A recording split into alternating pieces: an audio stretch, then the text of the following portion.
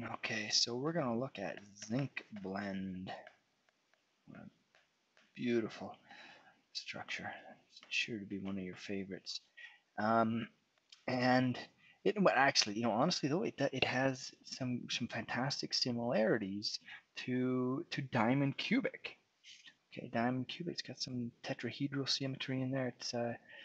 It's great, and let's sketch it. Let's sketch it. And it's actually quite common. There's other. The other thing to mention with ceramic structures is we call them zinc blende. We call or we said, oh, rock salt or NaCl.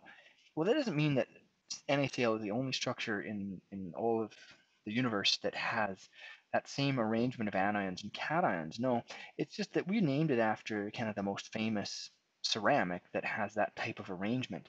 With metals, we have FCC, has face-centered cubic, and it doesn't, and body-centered cubic. We have other structures, but face-centered cubic doesn't. We didn't say, oh, it's the aluminum crystal structure. We just said FCC. It defined the positions, but you can appreciate that with a couple of different types of ions, it would be a little bit more difficult to describe this structure. You could say, oh, it's the face-centered anion octahedral cation structure. That's a mouthful. So what people have done, what we've done historically, is named it after the most famous ceramic structure that has um, that arrangement of anions and cations. So again, zinc blende is the same. It's not just zinc and sulfur that has this arrangement. There's other important semiconductor devices, say for example, that have the zinc blende crystal structure. And let's look at it. So it's cubic, all right. And so I'm going to draw a cube. And what we usually do is position the anions first. They tend to be bigger. They've accepted an electron, so they're a little bit bigger. And we're going to fire them into these cubic positions first of all. So we got all the 8 corners with a with a sulfur, yeah. And then I'm going to go and I'm going to make the zinc. I'm going to color code this for you. So we've got sulfur in these corner positions, but then there's also face-centered positions, making this face-centered cubic in positioning.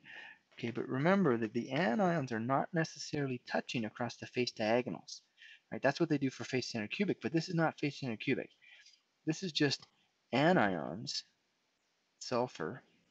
Let me be more general, and I'll say anions. Okay, in I'll call it FCC type.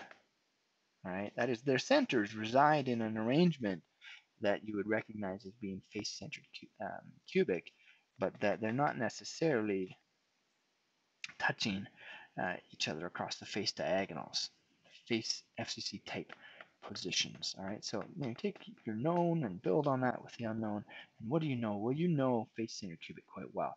So we start with that, and then what we need to do is we need to position cations within that structure. Well, the stoichiometry gives us a hint here. It's a 1-to-1 ratio, so we have to populate interstitial sites or position these cations into sites between the anions such that we've got the same number of cations as anions. If they're FCC positions for anions, we know right away that the number of anions within the unit cell is 4. 8 corners times 1/8 plus 6 faces times 1/2. That's 3 plus 1 is 4.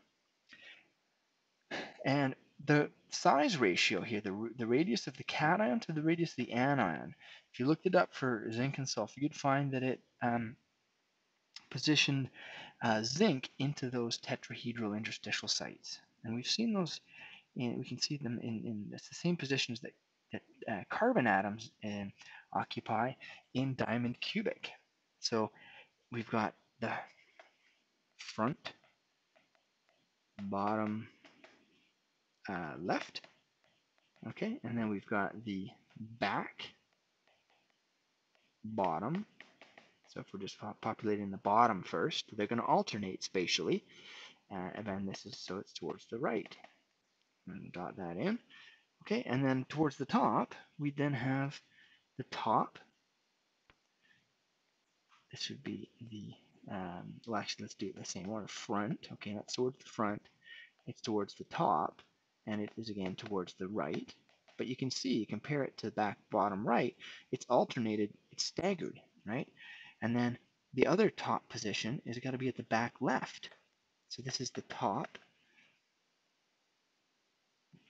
Correction, I keep doing the wrong order here. So I want to do top, front, back first. So this is the back. Okay, that's the back. It's the top, but this time it's the left.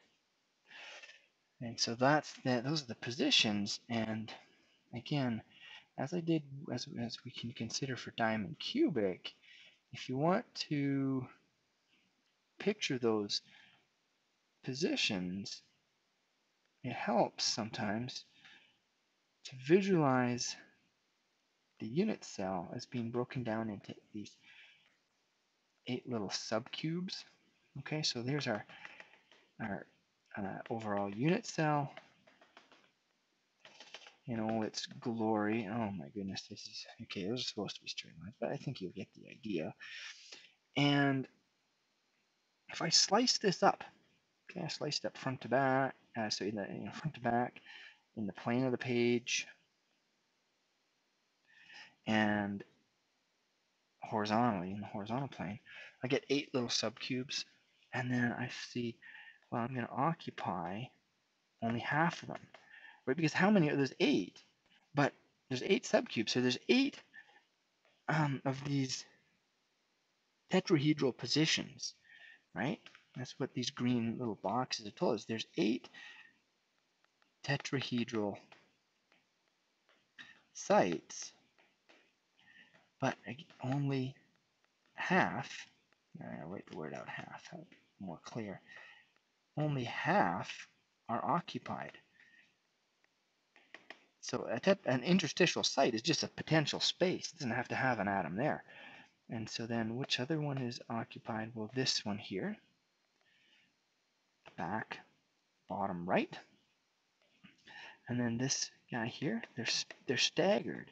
So they're staggered. Why are they staggered? They're staggered to separate like charges, these cations, maximally in space. Right? Maximum spatial separation here by staggering like this. And by only occupying half, you maintain the stoichiometry. That's 1-to-1 anion to cation. And so that's the zinc blende crystal structure. Okay, there it is. Zinc blende crystal structure, face-centered cubic positioning of anions with half of the cations, with cations in tetrahedral sites, only half of them, and they're staggered spatially.